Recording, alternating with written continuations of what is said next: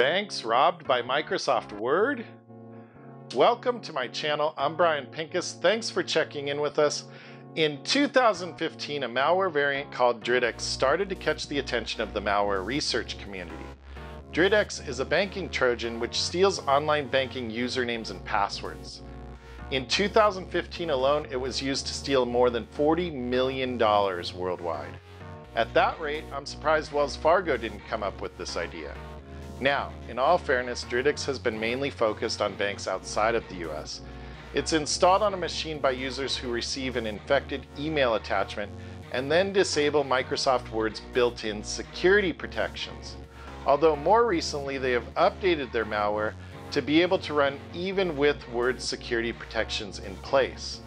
While Microsoft provides patches and security companies develop tools to prevent these attacks, the cybercriminals who create them update their malware in a never-ending game of cat and mouse.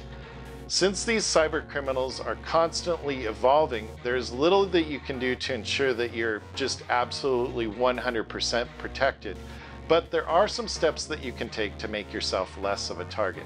So let's go through them. Number 1, install the latest updates for your software and operating systems. Number 2, delete suspicious emails if they have attachments or links. Number 3, pay attention before turning off protected view, disabling security software, or enabling macros. Speaking of enabling macros, the typical user should almost never need to enable a macro.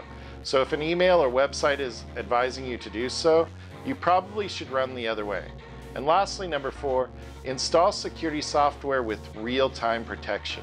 If you're still unsure about whether or not your system is compromised, send me a DM and I'll get you in touch with one of our techs.